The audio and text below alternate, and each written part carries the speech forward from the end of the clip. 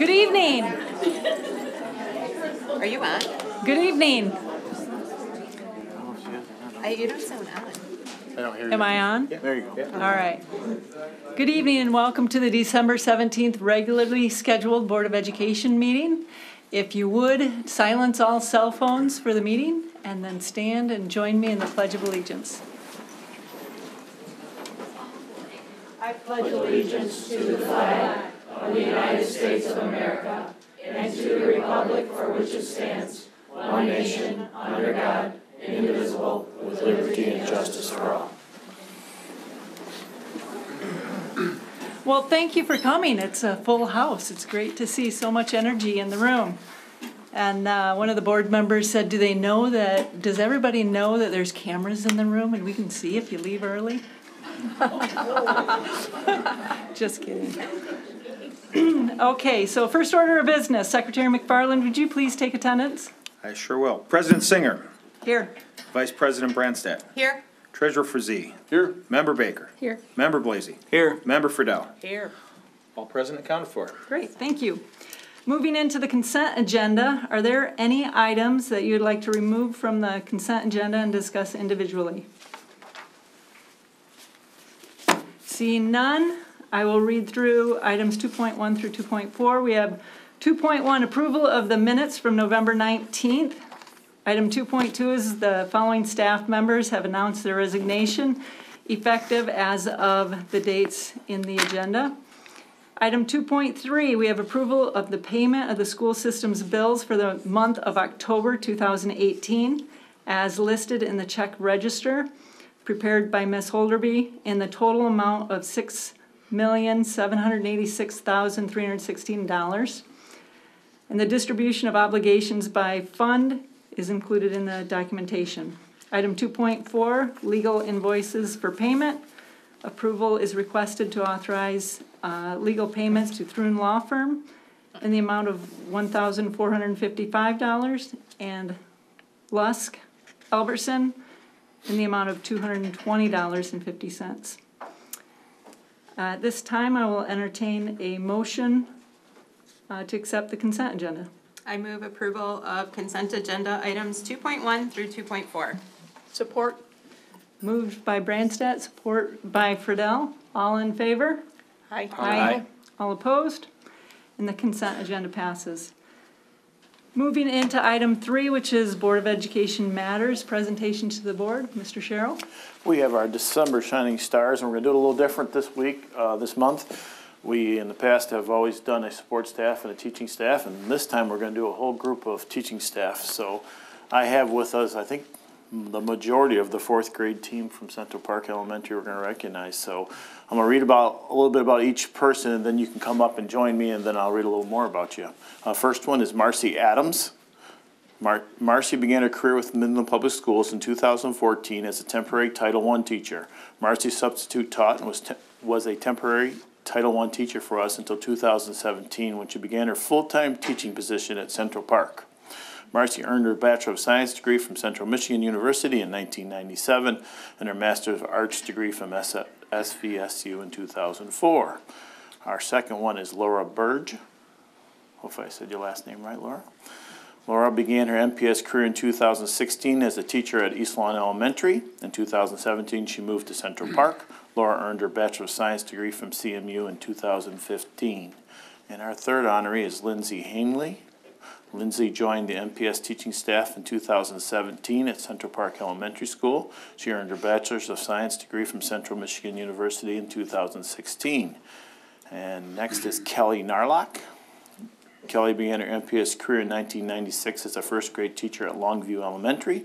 In 2010, she moved to East Lawn Elementary, and in 2017, began teaching at Central Park. Kelly earned her Bachelor of Science degree from Central Michigan University in 1995, and her Master's of Arts degree from SVSU in 1999. And our last one is, and probably the most difficult name, Josh, so if I mess this up, I'm going to try real hard. Joshua Tuzanow. All right. Began his MPS career in 2013 as a paraprofessional, then moved into the temporary Title I position. In 2016, Josh began his full-time MPS teaching career at Carpenter Street School. And in 2017, moved to Central Park Elementary. Josh earned his Bachelor's of Science degree from Northern Michigan University in 2011. And all of us Chippewas won't hold that against you. We got a lot of chips up here today. A little bit about this team and why we're honoring them tonight. This fourth grade team was nominated for the Shining Star by a community member and MPS volunteer. Among his comments were the following. The nomination is to recognize the fourth grade teaching team at Central Park Elementary for the innovative connection to Project Lead the Way, science teaching strategies to the teaching of fourth grade mathematics. This team has adapted the APB, Activity Project Problem, teaching process to their math program to give their students the necessary basic skills and then guided them in application for these skills to solving more complex math problems. They have then challenged their students with interesting problems that let them apply their math skills in an independent, creative problem-solving situation where they are encouraged to use the engineering design process to analyze problems. Experiment with solution techniques, review the results, and determine if they've solved the problem or if they need to try a different strategy. The spirit of this approach was voiced by one of the teachers. You're not wrong until you quit. So one of you did that, right? This kind of positive support and strong encouragement helped them develop confidence in their ability to use the math they've learned. They get excellent experience at analyzing and solving problems and learn not to become frustrated and quit when the first approach to a math problem may not work. It's this kind of teaching that also builds the bridge between math and science and helps students become more comfortable with math and better appreciate how they can use it to help them with their daily lives. Congratulations, Marcy, Laura, Lindsay, Kelly, and Joshua. You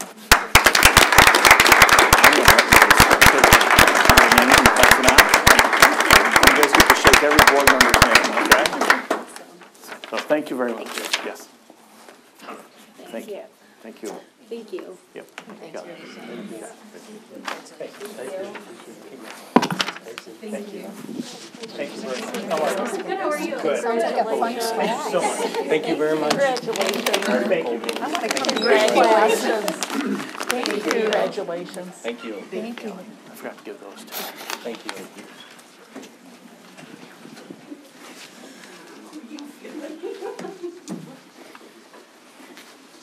And it looks like we'll move into item 3.2, which is Midland High Business Professionals. Yep. I think Mr. Jester is going to introduce his staff, or who he brought with him tonight.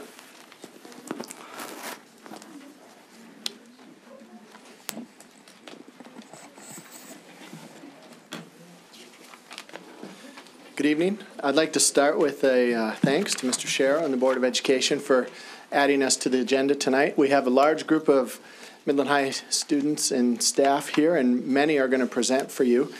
Our goal for the evening is to share a little bit about BPA and how it has grown in the last 5 years. I think it's been almost that long since they've had a chance to present to this group. I believe it was when Janet Greif was still principal at Midland High. And so our program has really taken off in the last 5 years, and our two co-advisors are going to introduce some of the students. So I'll turn it over to Andrea Joswick and Elaine Mahabir. Again, thank you for having us this evening. We are in our 25th year of having BPA at Midland High School, of which I've served in some capacity for over 10 years as an advisor. BPA is a student-led organization at Midland High School, and because of this, we are actually going to let our students take over and introduce what the organization is all about. I have not been involved with BPA the last 10 years. I got back on board last year with Andrea when I retired from coaching, and she was talking about managing 60-plus kids, and I was like, and who's helping you? And she said, no one. And I said, well, I've got some free time, so I've got to get back involved with some great kids at Midland High School, and I'm going to introduce our council that we have leading us. So we have Carson Winter as our president. So he's our first of our executives, and Ethan Ulrich is our vice president, and Hannah Worley is our secretary-treasurer, and they're the three that are kind of leading the surge of business professionals in America at Midland High School, and they're going to do the rest of our presentation. Thank you, Mrs. Jazwiak and Ms. Mahavir. This year for our BPA, we have a lot of responsibility as an organization, and specifically this year for our chapter, we had to do a service project This year's service project was helping out veterans, and specifically our chapter helped with Midland High and Midland Public Schools Veterans Day. And we had some people from our chapter set flags out in the front of MHS the day of Veterans Day, and also help out with the food and like overall need for the veterans that came in and presented to the students at MHS. Another thing that our chapter our chapter prides ourselves on is we're 100% self-reliant on our income, and we're 100% fundraiser-based organization. This year we did a pie fundraiser to sell pies for the holidays, Thanksgiving, Halloween. I don't know if you have pies for Halloween, but we had pies for Thanksgiving and maybe Christmas dinners and Christmas break. And we raised most of our money from that. And then also, that's where you got the most of our money for like regional competitions, state competition, and the national competition, which we do more fundraising for later on in the year.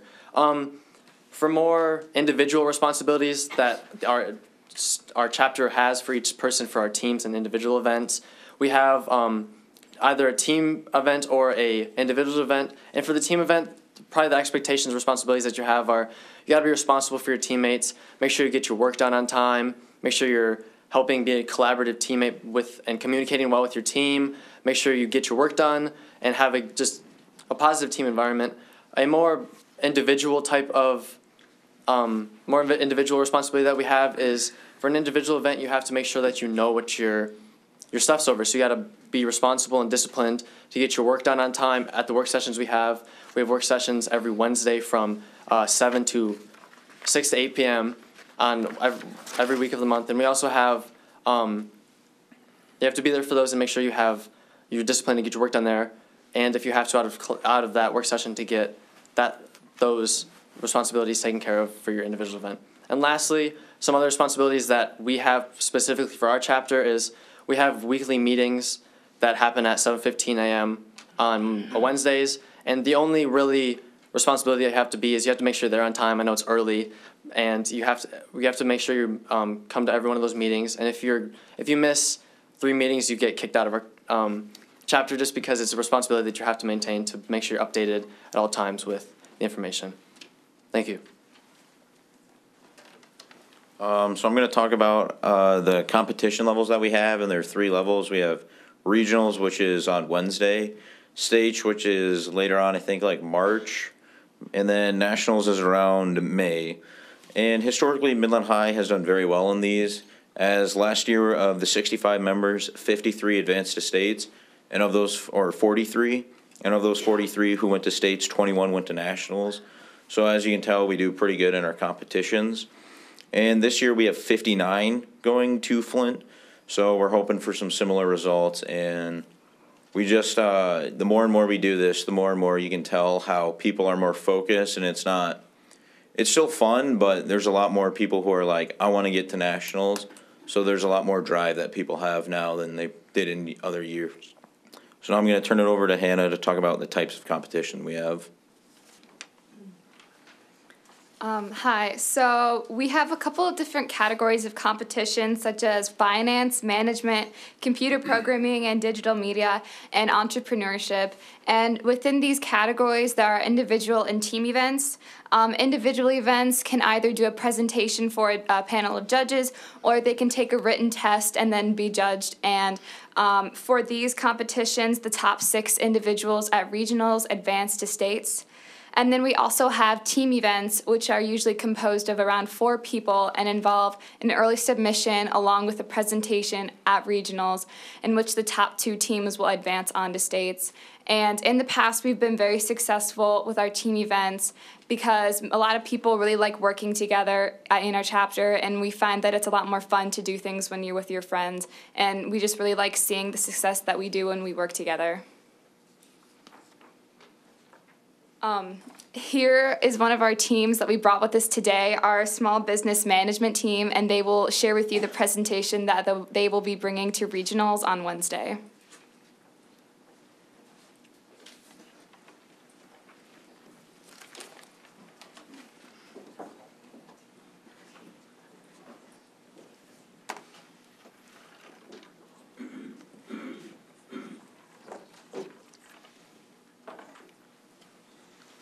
So we are the small business team, and we our goal is to help this fictitious company come up with a better way to run their company. So this year we were tasked with helping a small business called Anderson's Retail, which is a retail store that just sells pretty much everything. And they're based in small cities, and there's 3 current locations. And recently they've been having trouble making sales, so they brought our consulting group in to help them out. Anderson's Retail is they're struggling more because they can't compete as well with Amazon and other online companies. So they're looking for some new modern ways to help update their company so they can compete better with other companies that have much more resources and larger pools. So we just kind of give them some suggestions, come up with a plan, and we just help their small business out.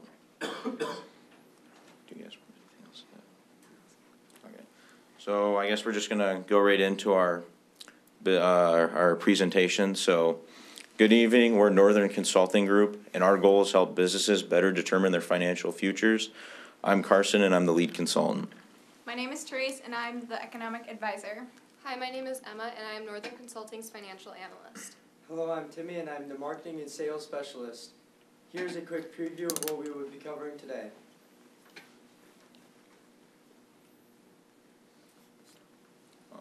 So recently, Mr. Steve Anderson approached us to help with his small business, Anderson's Retail.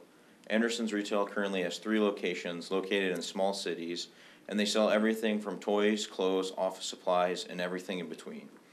Currently, Mr. Steve Anderson visits each location at least once a week. However, the managers run the stores differently, and they have different sales promotions throughout the year. Here are some of the issues that Mr. Anderson wanted us to address. Based on the information given to us by Mr. Anderson, we have identified 3 internal and 2 external objectives.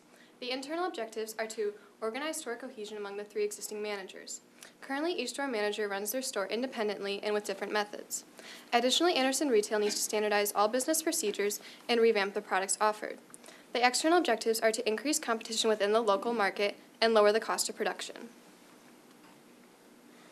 Our business plan has 6 main points. First, Anderson's Retail needs to update its logo. Then they need to establish a point of sale system and improve manager communication to help have the business run more effectively. Then they need to modernize the products they offer to help lower the overall cost of running the business. Anderson's Retail then needs an overhaul of marketing and advertising to help stimulate sales. And finally, they will implement a rewards program to help give back to the consumers. Here is a revised logo that we have created for Anderson's Retail that will help to modernize the business and attract newer crowds. All 3 of Anderson's Retail locations should adopt the point of sale system. It regulates inventory online. Therefore, when an item is bought, it will automatically update the online system through each store. This newly implemented system will be able to identify the different items, because this will increase turnover rate by allowing for the identification of these most profitable items. Therefore, this can also increase profit margins because the push of the most lucrative goods throughout the business. Finally, the inventory levels will be monitored more efficiently due to each store being run under one central network. This allows for more cohesion within the business and diminishes confusion relating to product orders. All of this information will then be used to effectively order products by buying in bulk or reordering the most profitable goods. Currently, each store manager runs their store separately from each other and does not follow a centralized managing model. Therefore, Anderson Retail needs to establish standardized management by revising management practices. Anderson Retail will send its managers to a conference to be trained with these new practices, therefore standardizing management throughout the business. At this conference, the managers will participate in team-building activities and learn to work as one business instead of 3 separate parties. Additionally, Anderson Retail needs to make one of its 3 locations its headquarters. This will allow for all communication to be sent to one location and prevent any miscommunications between stores. Furthermore, it will also increase the overall organization throughout the business. Mr. Anderson has expressed concerns over the current model of the business as it is not as profitable as he'd like. He has suggested to us that he would like to either close one of the locations or relocate some of them. We strongly disagree with both of these choices, as closing the business will then cause him to have to sell some of the stock on at a loss. He will also then have to deal with the high costs associated with closing a business, as he might not be able to sell the property and all the stock immediately. And additionally, we also disagree with relocating some of the businesses, as he already has a strong existing customer base that is loyal to Anderson's Retail. Also, because they are located in small businesses, small cities, they will not have to deal with large corporations such as Amazon, and they will not have to take on any additional high costs of large corporations in bigger cities. We also believe he needs to stick with the brick and mortar model and not attempt to go back online, as he has already tried and failed. We believe that if he sticks to his current business model, he will be able to raise profits. A major part of our marketing overhaul strategy is vastly increasing the online presence of Anderson's Retail. First, we suggest an updated website where consumers will be able to order products online and see products in the store. Additionally, we suggest a new feature that allows in-store pickup. This will cut the cost of shipping and still allow consumers to order products in the store. We suggest that this new website be promoted through search engine optimization, or SEO. SEO is a cost-effective way to promote our website, as it would put our website at the top of search results and more people would also see our website. Another huge recommendation we have for Anderson's Retail is to advertise more through social media, as it is an excellent way to connect better with the younger generation. In fact, a study done by the University of Wisconsin showed that 70% of small businesses that incorporated advertising, social media in their advertising, saw an increase in sales. All of these changes highlight how Anderson's Retail will need to better incorporate their marketing strategies. There can no longer be different strategies from store to store. One way to create a better community support system is to implement a rewards program. This program will consist of rewards cards that increase in value the more the customer shops, therefore creating incentive for customers to come back. This will increase profit and allow the community to be more involved in Anderson's Retail. Another way that Mr. Anderson can urge his community to support him is by participating in marketing campaigns like Black Friday, Small Business Saturday, and Cyber Monday. This allows the community to get better deals and therefore boost his business. One of Mr. Anderson's concerns was that he had to stop supporting his community due to lack of profit. If Mr. Anderson implements this rewards program, then his profit will increase, and then he will be able to donate back to his community once again. In addition, he will also be able to return to his lower prices, as the cost of his products will decrease over time. The new point-of-sale system will allow for the identification of the least profitable items, which then can be donated to local schools and charity drives. This is another way that Mr. Anderson can contribute to his community without adding any additional cost to his business.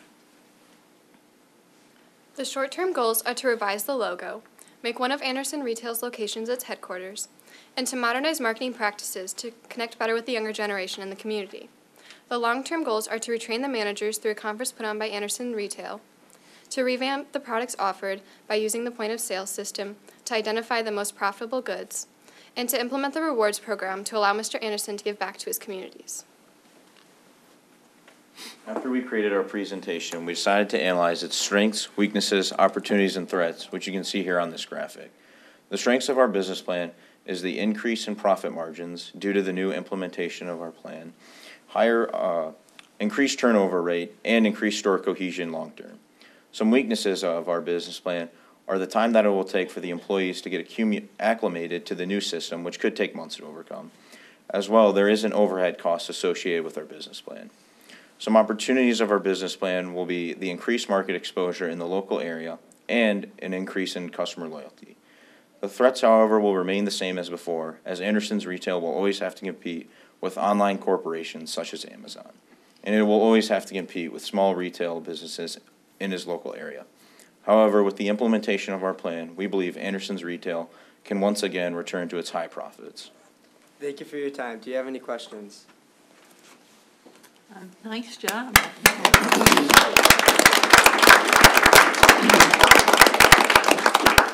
What sources did you use to research your approach that you took? So most of our ideas are based off us, because we have like a brainstorming session where we kind of just bounce ideas off each other.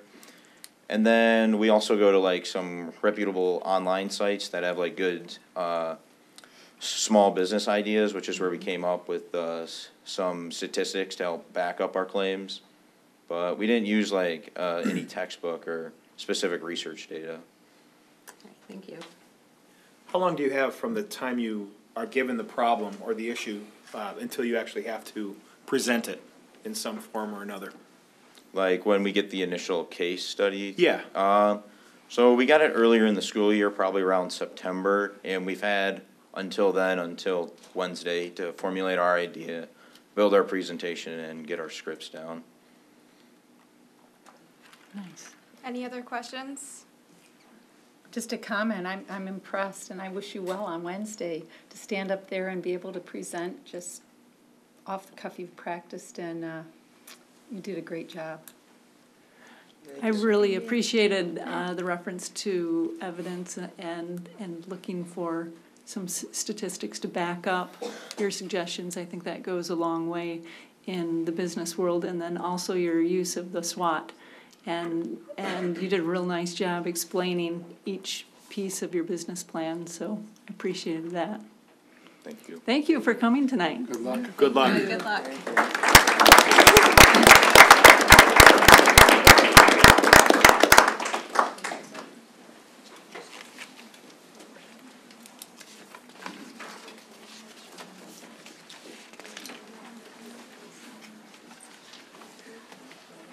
I'll wait a few minutes here. Okay, we'll move into item 3.3 on the agenda. This is for action. We have bond authorization resolution. And at this time, I'll entertain a motion for the bond authorization resolution. So moved. Support. Moved by McFarland, support by Frazee, and then we'll open it up for discussion. Mr. Sharrow, do you want to tell us a little bit? So this is the Series 2 bond sale that was set in place when we approved the bond a few years back. So Series 1 was sold originally in an approximate amount of $70 million. This one's about $40 million. This will cover projects starting at Adams Elementary and continue into the secondary buildings over the next 3 years. And so this is the start of many steps to sell these bonds this spring. And we will close on that sale the 1st of May. Very good. Does anyone have any questions or discussion? Excited to get on with the new set of initiatives that we're going through. Yep. You'll be taking a little action on those in a little while here. We're going to spend some of that. But some of that, it comes from Series 1. Some of that comes from Series 2. This is where we're crossing over from between the two. Right, it's an exciting night when we move into Series 2. We've got a lot to look forward to with the secondary buildings, especially being able to benefit from the Series 2 funds. All right, this is a roll call, I believe. So could we do a roll call vote? Of course. President Singer. Aye. Vice President Brandstadt. Aye. Treasurer Frazee. Aye. Member Baker. Aye. Member Blasy. Aye. Member Fredell. Aye. I also vote yes. 7 yes votes. Very good. Thank you. All right, we'll move into item 3.4, which is again for action. This is Mr. Sharrow's evaluation of highly effective rating. And at this point, I would entertain a motion for item 3.4. Oh, I move for approval of item 3.4, Mr. Sharrow's evaluation. Support. Moved by Brandstadt, support by Frazee. All right, I'd like to read what I put together for the evaluation. We're going to follow Michigan Association of School Boards evaluation best practices in this, so bear with me. The Board of Education formally reviews performance once a year in December to allow prior year performance data to be used in the superintendent evaluation. The evaluation took place in closed session at the November 19th regularly scheduled Board of Education meeting. The Michigan Association of School Boards Superintendent Evaluation Instrument was used, which is based on requirements of the revised school code. All ratings are based on evidence. The rating process is comprehensive and requires Midland Public School Board of Education members to evaluate superintendent job performance and come to a consensus on each of the 36 performance indicators. Scores are based on a scaled scoring system from 1 to 4, with 1 being ineffective and 4 being highly effective. I will read through each of the areas and how Mr. Sharrow was rated. So we'll start with governance and board relation. We have 6 performance level areas: policy involvement, goal development, information and communication, materials, board questions, and board development. And of these, all 6, Mr. Sharrow was rated 4, which is the highest rating, highly effective. In the area of community relations, we again have 6 performance levels. We have parent feedback, communications with the community, community feedback, media relations, district image, and approachability. In all of the 6 areas, Mr. Sharrow was rated at a 4, which is, again, highly effective.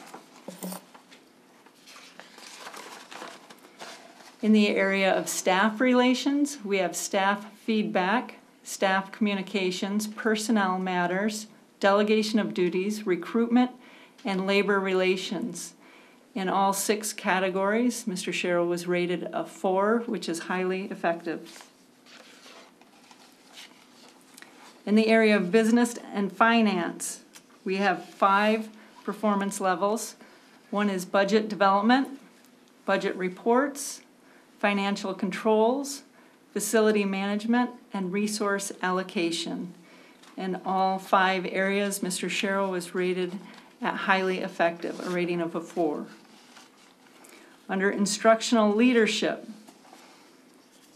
we have 10 performance levels. We have performance evaluation system, building level leadership, staff development, school improvement, curriculum, instruction, student feedback, student attendance, support for students, and professional. And in all categories, Mr. Sharrow was rated a 4 or highly effective.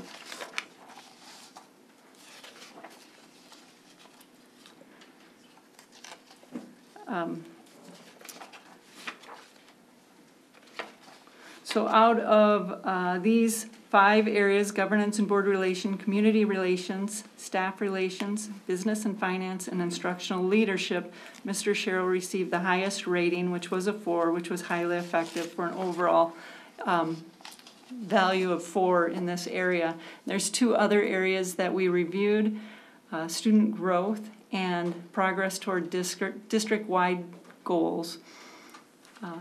The state of Michigan requires us to look at student growth and rate 40% of his evaluation on this metric, and the district met all 4 core area proficiency goals set from the district improvement plan, which placed him squarely in the highly effective category, a rating of 4. We move on to the district-wide goals. The district met all 4 core area proficiency goals set in the district improvement plan, which again put him squarely in the rating of a 4, which is highly effective, and that district-wide goals is weighted at 10%. So when we look at all the professional practices, the student growth, and the progress toward district-wide goals, we have a total score of a 4, which is a highly effective, and the Board of Education, everyone had an opportunity to weigh in on each one of these indicators. The Board of Education is pleased to share that we have rated your overall performance as highly effective. This is the highest rating possible. Again, tonight, this is a formality. There should be no surprises, as tonight we are voting on the score reached in consensus on November 19th. The Board of Education recognizes that Mr. Sharrow routinely exemplifies the traits worthy of this highly effective rating. And at this time, I'd open it up for any comments before we call to vote? Nice job, Mike. Just really, really well done. We've made some tremendous strides this year under your leadership and the cabinet. Not a lot to do with us. We were just kind of following your lead. Everybody played a role in it, right down to the various work groups. But year in and year out, you have performed phenomenally, in my opinion. So this is, like Pam said, no surprise. We knew this was coming as it has in the past. It's hard-earned and well-deserved. So thank you for doing a great job. There was a particular category that I didn't totally agree with, but this model is majority rules, and that is the right way. It shouldn't be an average. Just because one board member has a question or a problem on a certain thing, we need to stick with this model, and I will be also voting in support of this review. And I have reached out to Pam to work on a couple of those categories to see if we can fix those in the future. And we will be meeting in the future sometime. Say well done. I appreciate your leadership. Scott said it all. Well, and I think I go back to one of the things I learned in the School Board 101 class, which is our job as a board, the biggest job we have as a board is choosing the superintendent. And then we need to let you do your job. And so you just, since we chose you, you've done outstanding, and I appreciate your continued performance for the district. Well, let me say this, it's one of the most uncomfortable nights the superintendent has, just so you know, to start with. The other part is I would tell you that anytime a superintendent's evaluating, you're really evaluating your district, not just a person. And so thank you very much. This is a community, a board, a staff, a student effort, and then I got to compliment the 4 people to my left. And one of the reasons, they sit in the evaluation is it's their work that just reflects what I do. And so all 4 of those play a very big part into that, as well as the 7 of you. So thank you very much. But let's get the evaluation over with. I would just comment that with everything that you do, Mike, and the 4 of you, and everybody all the way and every level down to our staff, and you make us proud. And we can't sit up here and be proud of MPS without all the support and the hard work of everyone that's involved. And over the years that I've been on the board, there's been a lot done. The budget's improved. We've got new schools. We've got improvements. So you've taken a lot under your wing, as everyone else has, and it reflects in this wonderful evaluation. So thank you. And also your readiness to answer questions when they're asked, to follow through. Even when we might have been in disagreement, we can agree that we want to proceed it in a manner that's best for our students and our district. So I appreciate that. I think the process with the Michigan Association of School Board tool that they give us to use is very good, and the training that we went through.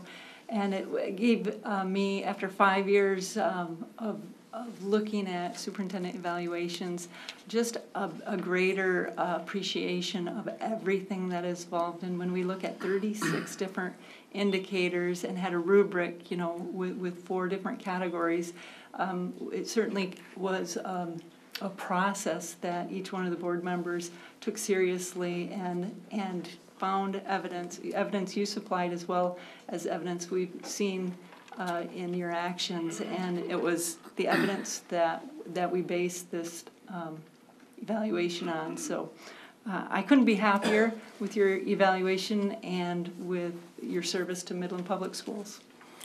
Well, thank you. It's been a privilege to be here. So at this time, we'll take a roll call vote to approve Mr. Sharrow's evaluation of highly effective. President Singer. Aye. Vice President Brandstadt. Aye. Treasurer Frazee. Aye. Member Baker. Aye. Member Blasy. Aye. Member Fredell. Aye. And I vote yes as well. Thank you. Well done, Mike. Very good. Thanks. Thank you. All right, we will move into item 3.5, which again is for action. We have the bond construction bids. Mr. Sharrow, or is Mr. Cooper going to? I'll start it. Okay. Well, there's a lot here, so Right, definitely right. we'll use Bob through some of this, so. This is bid package 18102 that we're moving for a recommendation. It does cover some proceeds from Series 1 and Series 2. Won't be expended until the summer. There's a list of bidders there that we have chosen. It's been vetted through certainly our architect and construction manager, through our FFDC, which is they sit on, as well as district administration, and then our FFO committee has vetted it as well. And so we are now making that recommendation that the dollar amount of $10,035,598. Excellent. Very good. So I'll accept a motion at this time. I move for approval of item 3.5, bond construction bids. Support. Moved by Brandstadt, support by Fredell. And is there any discussion? I'm very excited. Holy catfish. Pardon me. As I have told people, I went to Adams Elementary, and 13 years ago when we moved here, and I walked in, I thought, wow, flashback, nothing's changed. So I'm really excited to see some improvements. Right. It was great to sit on the Finance and Facilities and Operations Committee and see all of this come together with more details on each piece. I think it's fair to say too that Adams is going last, in part because there's some extensive work to be done to relocate the office and some of the buildings that other schools did not need. So there'll be a little more work here than some of the other buildings when it's all said and done. Well, and I think it was near the end of some of the Thinking Fund projects too, back, historically a few years ago too, which made sense in the cadence. Right. Mike, I did have a question about the demolition. It was just it's an odd section of this. We just kind of have prices that there's a lot of disparity in those different numbers, and I just wondered if there was, obviously Daryl had extensively reviewed everybody and I just wondered if there was any input on, if there was a different take on it or something. Yeah, Daryl, Bob and I can answer, but you probably answer it better, so. So the low bidder, RW Welding, is a local contractor who specializes in mechanical demo, and that was what that category was. So that category is for the demo of the air handlers at Delhi. That's their specialty. They're local, fully vetted them. They're aware of some of the other bid prices that came in, and they were confident that they could cover it at that cost. So we're confident as well. Okay. There was a couple different sections where we have a lot of numbers that seems like people had some trouble interpreting. Is that? The way the bids were broken out, there's significant breakdowns as far as by building and by alternate. So in some cases, you'll see some differences in that. And we did have one contractor that misinterpreted some of the documents. So, but after reviewing it with them and the low bidders, we're confident with who we're presenting for the award. Okay. So for mechanical, I guess I had one other question, and I think I'm done. Is looks like Dickerson was low on both, but maybe not able to handle both? Yeah, so Dickerson Mechanical, if they were awarded both Adams and Dow High plus the alternates, they wouldn't be able to handle that much scope. That's what I So thought. by splitting it up, we're able to, maintain the lowest combined amount between those two, and then still have the opportunity to try to complete all of the Dow High air handler projects. Okay. So that's our goal, is to get them all. There was 14 that was in the original application, but there's 34 total. 34 total. So we're going to approve 14 now, and we're going to get all of them. I think we wanted to take a step back and look at how we get to those other ones. We were ready to maybe spend some funds there, but we were concerned as well. Brad, back to your question, is could they do it all in one summer in that short period of time? And we weren't confident that could happen. So we're looking at phasing the Dow High air handler replacement, taking down that many air handlers, over that summer months. You know, there's significant risk there, making sure we could get students back in. So we're looking at working with the low contractor on that to phase that over 2 summers to get that work done. We're trying to secure some of the equipment maybe up front in pricing, so that's what we're alluding to a little bit as well, to lock that pricing. As you know, that stuff's gonna go up, so. Yeah, so we could be looking at purchasing, you know, paying 2018 prices on equipment that wouldn't go in until 2020. So if we can make that happen in phases, we'll do that.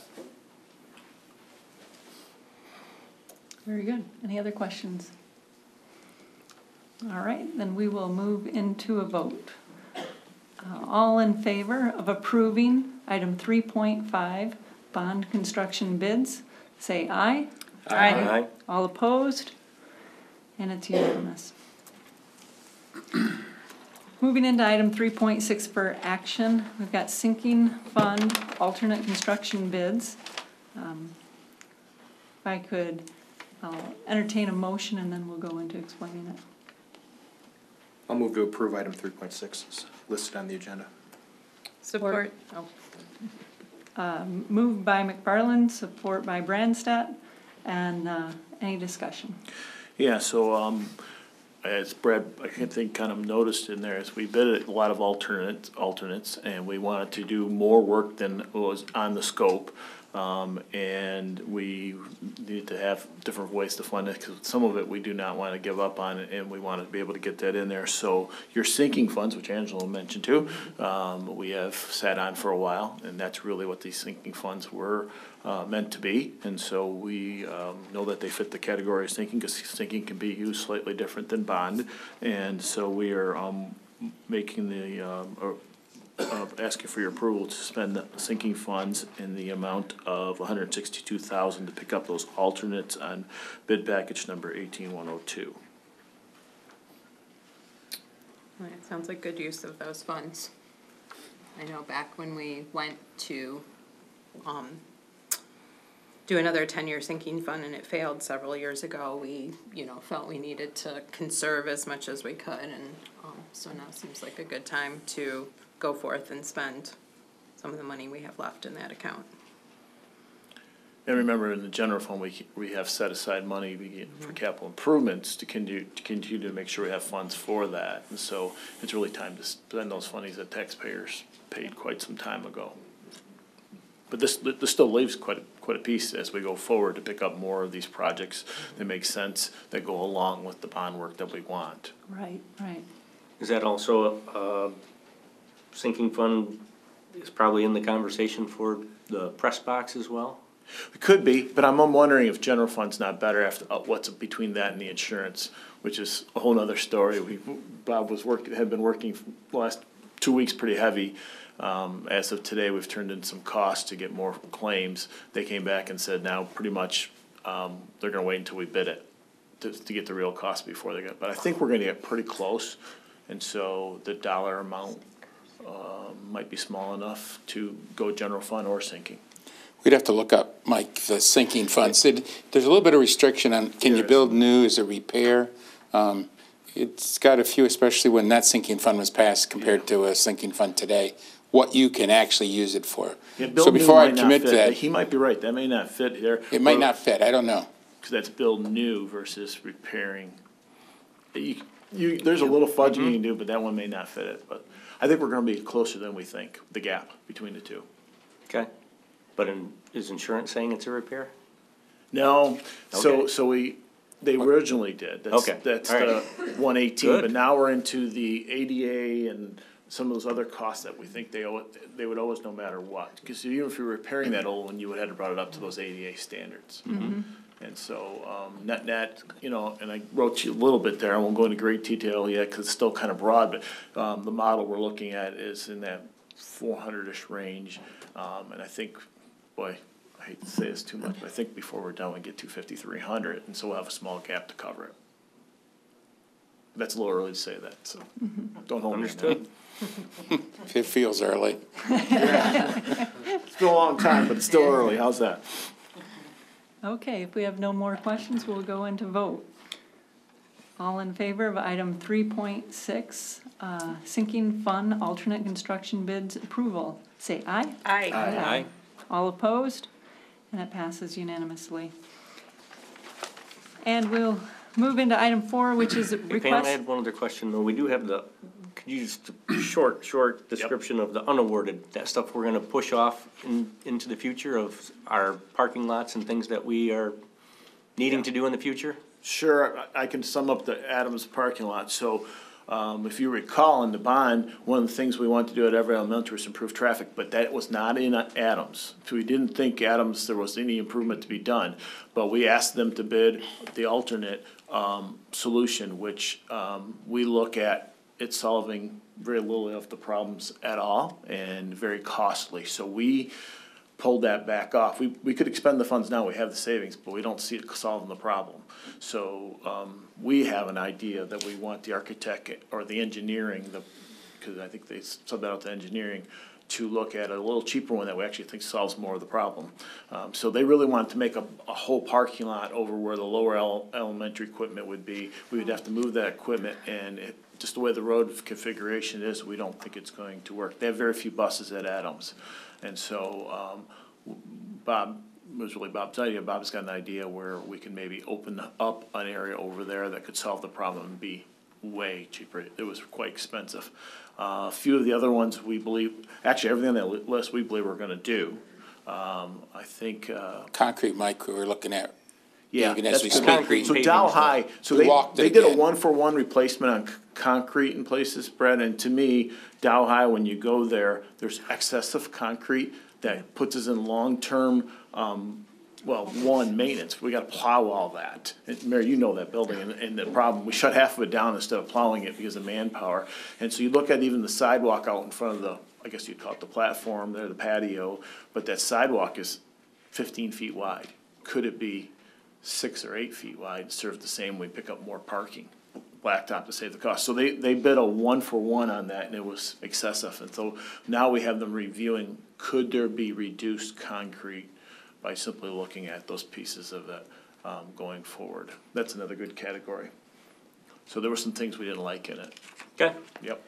All right, moving into item 4, which is request to address the board. So no hearings have been requested, but if anyone in the audience would like to come up and address the board with any questions or concerns they have, you can come right up to the microphone, state your name and address. Wait, is this about like anything? Yes. Sure. Shorter meetings. I'm Allie Noel. My address, like my house address? Yes. 904 Crescent Drive. So, my question, it's involving the lockdown on Friday, if you're comfortable talking about that. So why, do you guys know the exact reason that it happened? And why we went into lockdown? Well, I don't normally answer a lot of questions here, but with a student, I think this is a great time to do it. How's that? Sure, of course we do. And Mr. Jaster is gone now, but basically we received a phone call from a parent where a student had went home that there was a threat, and the phone call arrived like 10 minutes before closing. So we felt it was best to temporarily do a secure in place, not a lockdown, secure in place procedure until we knew exactly what we had. In a short period of time, we were able to determine that it was not a threat. But we also, as you know, by that short period of time, it was a wonderful effort by the community. We had dozens of police officers on site as well. So it really was a very false threat that only took us a short period of time to figure that out. And then, so why didn't Dow High or any other surrounding schools and Midland Public Schools also because it was a very specific threat to one building at one time, and so we were able to eliminate that, and the other buildings weren't under threat. Okay, that's all. Got it. Thank you, Allie. Thank you. Thank you. Concern. Thank you. Any more? All right. This is good student participation. Yes. Tell this guy up here. Earning your signatures. Hi, my name is Parker Winter, 4202 Linden Drive. This is a question for Mr. Sharrow. When you go into snow days, what ramifications do you look at? And do you take into account all the roads in the city and outside the city? Yeah. Is Mr. Worley still here? No. So I come pretty regular into the newspaper class for all these questions. So I don't want to turn our board meeting into a quiz, Mr. Sharrow, on that. But yes, we do drive the road. So Mr. Cooper and I, in my Labrador Retriever, hit the road pretty regular about 4:45 in the morning and check the roadways. If needed, we communicate with multiple superintendents in the area. We've even communicated at times with road commissions to see what their plans are when they're going to salt and plow if needed. Sometimes it's real easy calls. Sometimes me and the Labrador go out about 4 steps and we walk back in the house and say this one's going or not going. And sometimes we go for a little bit of a ride throughout there. So I won't tell you exactly where I live, but I do live in the northern part. So some of you guys talk, hey, what about us in the northern part? And I drive that, and Mr. Cooper drives the city a little bit. Sometimes we send Mr. Brutyn out, and we also have a transportation supervisor who also drives kind of the M20 area. So we check it pretty regular. So there's a lot of decision making, and there's a lot of texting, and there's a lot of talking going on, usually to make that call early in the morning. Okay, thank you. You bet. Thank you, Parker. Thank you. All right, very good. There we go. I like the participation. Okay, we'll move into item 5, which is curriculum instruction and assessment. The chairman of the Curriculum Instruction Assessment Committee is Ms. Fredell, and she'll read her report. The report. We met on Monday, November 26th at Adams Elementary in room 11, which is the foreign language room, which is actually where we are piloting the world language pilot program. Scott Cochran shared updates on this program. The program as total entails Chinese at Woodcrest and the foreign language and cultures program at Adams. The committee watched videos of Chinese teachers Zhang Wang in action at Woodcrest and Kim McMahon, Adams' foreign language and culture teacher, explained the program, showed examples of materials used in the classroom, and exhibited videos of the class in action. The committee discussed the progress of the pilot, how it's being monitored, and the next steps, including major change proposal. It was really neat. She brought in parents' comments and, addressing parents' concerns. Very resourceful teacher. Major change proposals. Curriculum specialists presented the major change proposals that will be presented to the Board of Education tonight. The proposals include the elementary world language. The proposal will continue the structured pilot this year for the fall of 2019 and beyond, with Chinese being taught at Woodcrest and the foreign language and culture program being taught at Adams.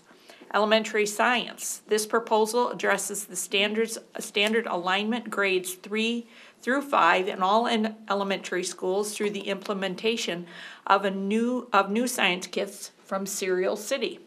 These kits complement both Project Lead the Way and the IBPYP and will be a strong addition to the MPS science program.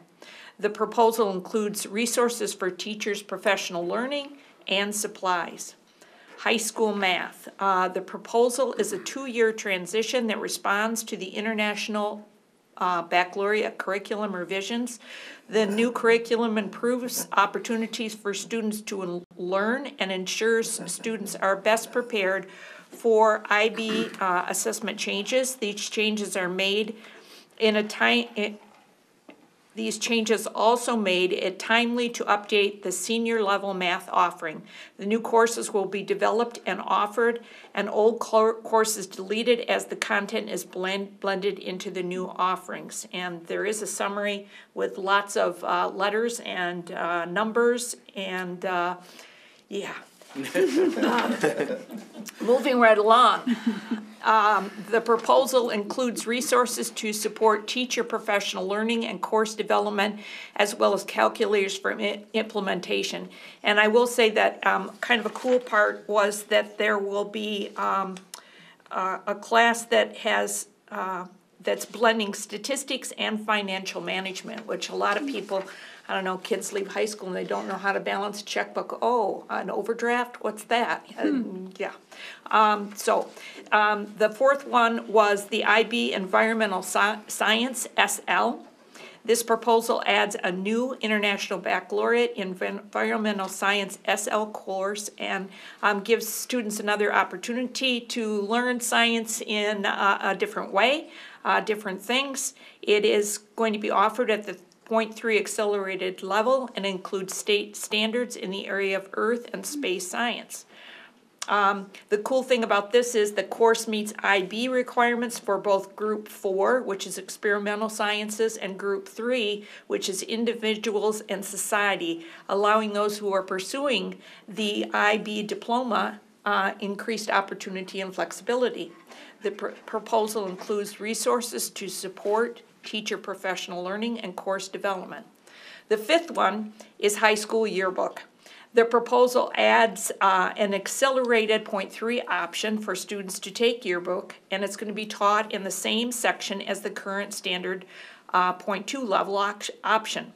And again, it's just another opportunity for students to have different courses and try different things while they're in their high school years. We adjourned at 3:30. The next meeting is January 21st. And we generally meet from 2:15 to 3:30, and I'm not sure if we're here or where, but it'll be announced. Sounds like a great meeting. Wow, wish I Lots was of there. stuff, yeah. Wonderful. Well, that's a great segue into item 5.2, which is our major change proposals. Good evening. Good evening. Ms. Fredell did a great job of explaining the 5 proposals we have. It was very strategic that all those details were there because you present them better than I could. So yes, tonight for your consideration are those 5 major change proposals: elementary world language, elementary science, high school math, high school IB environmental science standard level, and high school yearbook. Those proposals are available in the curriculum office here in this building for anyone who might want to review those more in depth. Those will come back to you at the January meeting for your vote. And I can read right under this. It says the cost of each proposal includes all anticipated expenses such as curriculum development, staff development, and staff or student materials. Expenses for the total implementation are described in the major change proposal, which is available in the office. If these proposals are accepted, the changes will be incorporated into the student enrollment procedures for the 2019-20 school year. Upon approval, the implementation of these changes will be dependent upon the budget. All right, very good. And this is not for action? Nope, this is just for information. Okay, great. Thank you. Item 5.3 for information, we have textbook adoption. We do. We have a book to you tonight for the required 28-day public review period. And again, it will come back to you in January for action. This book, titled Ghost, is from Scholastic Publisher, and we'll be asking to purchase this book both in the Spanish version as well as the English version. We'll have both of those again for review here in the curriculum office.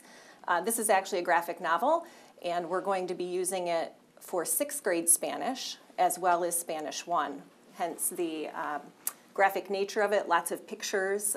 It will be applied both for language use as well as the cultural context for both of those classes. Great, thank you. All right, moving into item 6, which is finance, facilities, and operations. Mr. Frazee will read his report. Yes, we met December 3rd. In addition to the school members present, Daryl from Barton Mallow and Dale from French Associates joined us.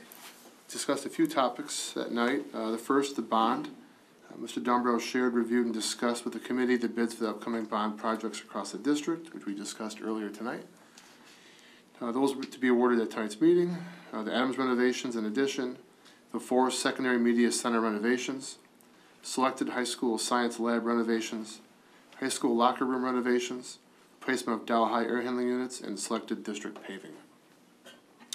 The second portion was the finance, facilities, and operations discussion. In that discussion, Mr. Cooper reviewed and discussed the following items with the committee. 1, the October financial reports. 2, an update on the Midland Community Stadium press box. Mr. Cooper discussed progress on the insurance settlement. Mr. Jerome presented 2 possible design options for the press box. Number 3, board authorizing resolution for the sale of bonds worth $40,450,000 in Series 2 of the bond millage approved in 2015. And 4, financials related to upcoming employee contracts. Next meeting is Monday, January 7th at 5 o'clock. Very good. A lot of that we've already gone through with this agenda, and that's a good recap at this point. Item 6.2 for information, gifts. Yeah, under 6.2, for just information purposes, I have 10 gifts totaling $3,644.97. Again, as we always do at the end of the meeting, you'll see those on the displays. You'll notice a couple of things, some of the nonviolent from the Community Foundation, the Midland Area Community Foundation are starting to come through. And you'll see one that you see kind of annually there, the $1,000 for the JCC Thanksgiving dinners from the Bergstein Fund. So those are some that you have. Under 6.3, I also have an item, not of cash, but this one is a fish tank, fish and other items, which was donated to the Northeast Middle School Science Program. Very good. You don't see that every day. No. All right. No gifts require a vote. So we're very thankful for all the gifts. And we'll move into item 7, which is human resources. Yep, and I'll take that one. 2 condolences to pass along this evening. The board and staff extend their deepest sympathy to the families of Ann Swazee, who passed away on November 13th. Mrs. Swazee was a math teacher at Jefferson for 27 years, retiring in 1997. And also to the families of Charles Sorb, who passed away on November 30th. Mr. Sorb was an electrician in the maintenance department for 12 years, retiring in 1981. And then item 7.2 is announcement of retirement, and Mrs. Lynn Heidesek, a paraprofessional at Woodcrest Elementary, has announced her retirement effective June 7th. Very good. Thanks, Brian. Our thoughts go out to both families. Moving into item 8, which is scheduled activities for information. This is the final Board of Education meeting this year. And the following dates on your agenda are tentative until approved at our first organizational meeting. Item 9 is correspondence to and from the Board of Education. And item 10 is study discussion session. At this point, we'll hear from board members. So we'll start at this end of the table. Brad? Just like to congratulate again Marcy, Laura, Lindsay, Kelly, and Joshua as our shining stars. Also, Midland High for a great presentation from Ms. Joswiak and Mahabir and their whole team. Good luck to them on Wednesday. I think they might be ready. I did have one comment that I know one of the teachers made about you're not wrong until you quit. Well, I have a little twist on that. When I was born and raised here in Midland, attended Sugnet School, which is no longer, but had the privilege to have Mr. Hoppensberger as my art teacher in elementary school, which is just a blessing because he is probably one of the most incredible artists from our community. And he had a little bit different twist on you're not wrong until you quit. When I was a little kid, and he dove across a table with papers flying everywhere, and he bit the eraser off from my pencil and handed it back to me and looked at me and said, "No line is ever wrong." So I'm sure these kids will grasp onto you're not wrong until you quit. Wow, that stuck with you. I can see him doing that too. Eraser on your pencil. It's hidden. Very good. Well, I too would thank all the students from Midland High with their BPA. I'm just amazed at how that program has grown. My oldest, I hate to admit it, was in it 20 years ago, and it has really changed. I mean, from the technology and the computers and all the things that you're doing. So I wish you well, and congratulations for all that you're doing for our students. And also congratulate the elementary and middle school first robotics. I just was reading about those today, and they've done remarkably well. And again, kids are going to be so prepared as they get older and follow in those programs and future careers. Also, the generous projects that the schools, students, staff are all doing, and it made me think of this as we received cards from Siebert, Adams, and Northeast here, but there's one quote in here that says, "Kindness is like snow. It beautifies everything it covers." And I think between food drives and clothes and all kinds of things, and even the generosity of our community that we read about every week or every meeting, you know, there's a lot of kindness that is in this community, and we should be very proud of that. And to our shining stars, it makes me want to be in 4th grade again and experience math and science and in the fun ways, hands-on, that they're doing, rather than, I hate to admit it, it used to be pretty much strictly in the book. So, well-deserved, and it'll be fun to see what they do in the future as well. And I guess my last comments is Merry Christmas, enjoy your break, and come back well-rested in the new year. I just wanted, one of the ways in Mr. Sharrow's evaluation, we talked about communication with the community, and I really want to put the word out there again, encouraging listeners to read the superintendent's communique that's published each week. There are so many great things that are going on that our students are involved in terms of volunteering and competing and just day-to-day things that are happening in the buildings. And you can be really well informed by taking time to read that communique. Thank you, too, for the lovely Christmas cards from the kids. And my congratulations to the Central Park Elementary 4th grade teaching team. I had overheard one person talking about this particular group of teachers, and it was one of the volunteers, and he was saying that he was working with a young man, and he got stumped, and he was ready to, you know, try a different approach, and he goes, "Oh, I get it now. I'm thinking like a scientist." Oh. And I thought, wow, that sums it all up, that they don't give up, that they're willing to try another approach. So that was really timely. BPA, good luck. That's about all. Great, thank you. Scott.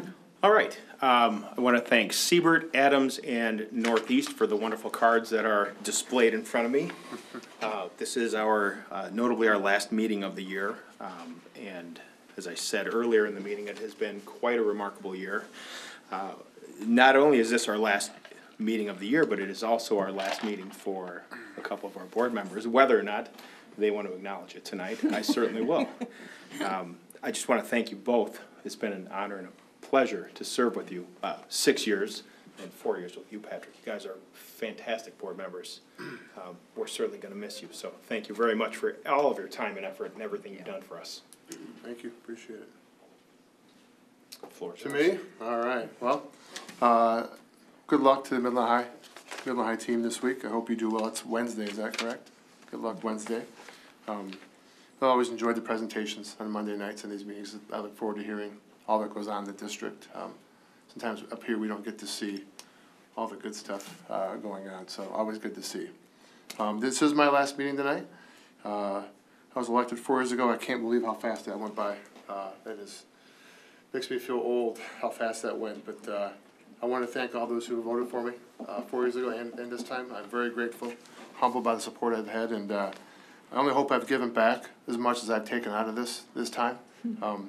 It's incredibly rewarding. You know, the time and the work, it almost you don't even realize that it's a passion, it's something you do, and I've enjoyed every minute of it. And hopefully for me, it's not the end of it. Hopefully I'll be back. You'll see me on the ballot again in a few years, I believe, so maybe I'll have another chance to do it. But I appreciate working with the board. Like Scott said, I consider you guys to be friends, co-workers, all that good stuff. Mike's staff, a lot of good people in the district moving this thing forward. And hearing you talk about the bond tonight, I think back to I think one of my first meetings after elected was on the FFO. We went through the first list of items after the first bid of everything we thought we wanted to do and everything we had the money for, and to get from there to where we are now is incredible. hard to believe that we were there. So thank you. I appreciate it. I wish the 2 new board members well. I'm sure they'll do just fine. And if ever any questions or help or anything I can do, please let me know. I'd be glad to help out. Most important thing for me is the district being in a good spot and the kids being in a good spot, and I'm sure we will be. So thank you. I appreciate it. All right. Well, I actually prepared a speech. Of course. Only because my mentor, Jerry Wasserman, a couple years ago did this, so, you know. So, anyway, a couple things before I get to that, though. Since our last board meeting, I always tell Mike as I interview people, I've been amazed at the last, year or two how many young engineers tell me that their inspiration for going into engineering came from their participation in Project Lead the Way in high school. And these are kids from all over the country. And so I'm always so excited because I know that we're going down that path. And so now I see, how important that is for our students to have different experiences and how it shapes what they end up, deciding to do for careers. I also, over Thanksgiving, was with a large group of family members from my husband's side of the family, and I had the opportunity every year when we see this family. Slady is the dean of students for a couple elementary schools in Port Huron, and she was telling me, we modeled our STEAM school after your Central Park, and so another point that always makes me proud when I hear that people are looking at us and what we do as a model. So with that, I'll get on with what I wrote. So after serving this great district for 7 years, today, as we all know, is my last school board meeting. Over the past years, I've represented the board as the treasurer, as the vice president, and also as president for 2 years. I've served on every study committee at one time or another, and we have accomplished a lot in the past 7 years. So I'm asked all the time what inspired me to run for a seat on the Board of Education, because as you know, it's a volunteer position. In 2015, I was the board representative for the Gerstacker Award, and so as part of that, I gave a speech on the reasons I serve. And as I was thinking through it, those reasons still hold true for me today. So I want to reiterate again tonight the 4 reasons why I chose to serve on the Midland Public Schools Board of Education.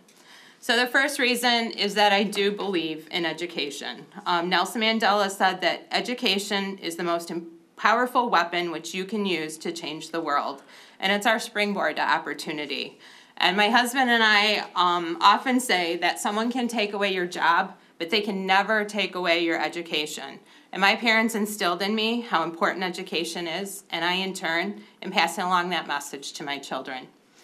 The second reason is because I believe in volunteering. It is said that volunteering is the ultimate exercise in democracy. You vote in elections once a year, but when you volunteer, you vote every day for the kind of community that you want to live in. And we each have a talent, and I believe an obligation to share that talent with our community to help make it the kind of place we want to live. And so for the past few years, I've chosen to use my talent to serve on the school board. And I would like to give a shout out to my employer, Next Tier Automotive, because they've always been supportive of my position on the board and allowed me to participate in many meetings and events that are not always outside of my normal workday. They understand the importance of giving back to our communities. The third reason is because I believe in the public school system. Josh Shipp has said that every kid is one caring adult away from being a success story. And I want to be part of a school system that is open to all children and not just children who come from households that can afford to pay private school tuition. I'm a product of the public school system. Because I moved several times growing up, I attended 3 different public school districts in Michigan. I attended a Michigan public university for my undergraduate degree. My parents are a product of the public school system. My grandparents were products of the public school system. We've been through some challenging times in public education, but that is one reason I wanted to serve on the board. I didn't want to be a person who just complained. I wanted to be a person who said, yes, I'm aware of that situation, and I know that we looked at all options before that decision was made. In my time on the board, we've made some tough decisions, but we have moved from a district that continuously spent from our fund balance every year to a district that has been able to increase our fund balance to a level that gives us a little room to breathe and keeps us off the state watch list. And the last reason is because I believe in the Midland Public Schools. One of my jobs as a board member has always been to serve as a cheerleader for our district. This is an easy task as we have so much to be proud of. I'm just amazed at every board meeting by the incredible opportunities we have for students in our district. I'm amazed by the teachers who lead these activities to inspire our students in so many ways. As I said earlier tonight, I attended Midland Public Schools from 5th through 8th grade. My mother actually worked right here in this building for Midland Public Schools when we lived here. I'm a graduate of Adams Elementary, and I also attended Northeast for 2 years. My 2 years at Northeast were probably two of the most important years I spent in K-12 education. One afternoon, I walked into my 7th grade math class and saw my name posted on the board because I had qualified for Delta Math. This was probably the first time I realized that I was good in math. And what began in 7th grade as a spark turned into undergraduate and graduate degrees in engineering. And many of you have heard my stories and how the Midland Public School District has provided an exceptional education for my two children who are now in college. As I reflect tonight on my time on the board, I have so much to be proud of over the last 7 years. 3 events really stand out for me. The first is hiring Mike as superintendent. As a board with community input, we needed a superintendent that really met our needs as a district. And after 5 years, I still know we made the best decision. The next thing would be our current bond work, because that to me leaves a lasting legacy of my time on the board.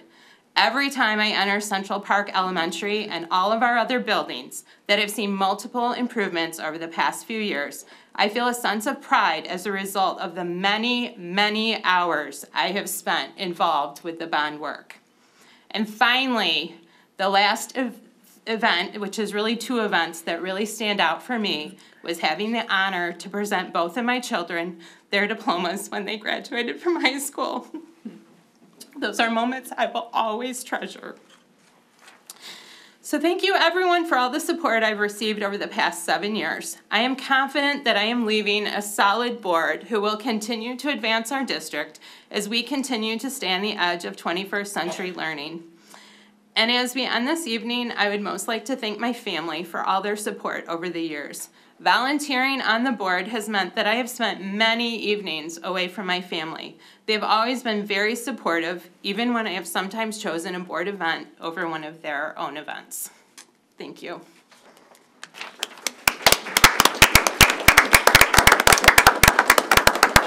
Thank you.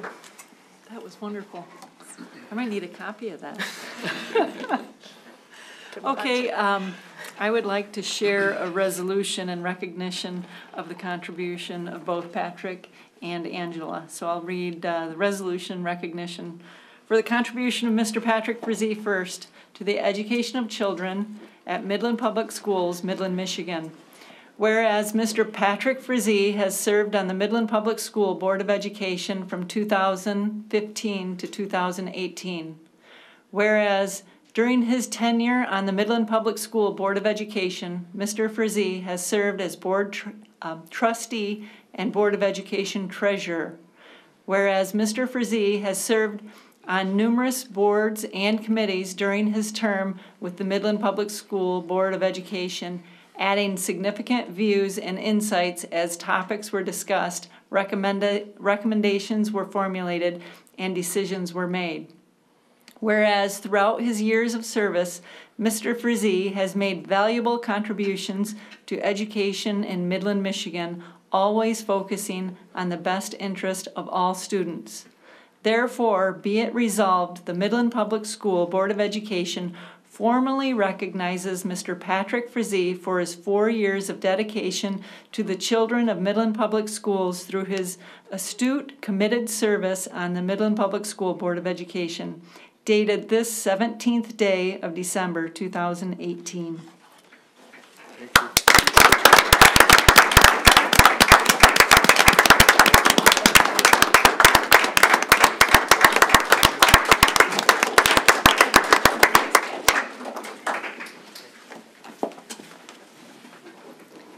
This resolution recognizing the contribution of Miss Angela Brandstadt to the education of children at Midland Public Schools, Midland, Michigan.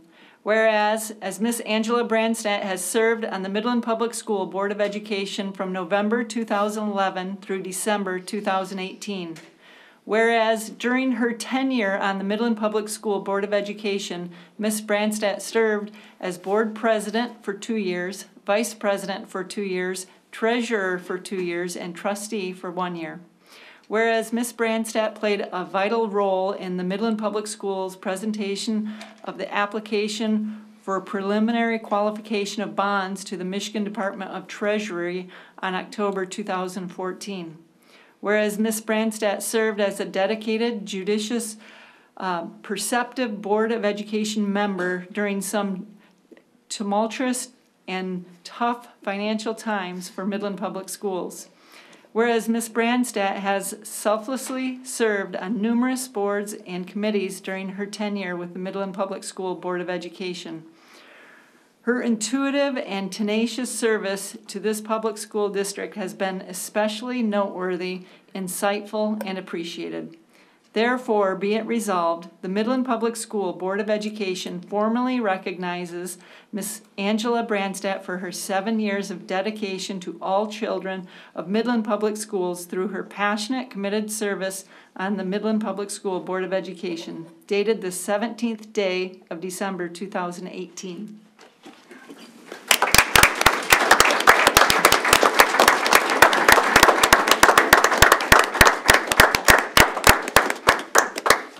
You guys got to open those here too. See what you got. Thank you.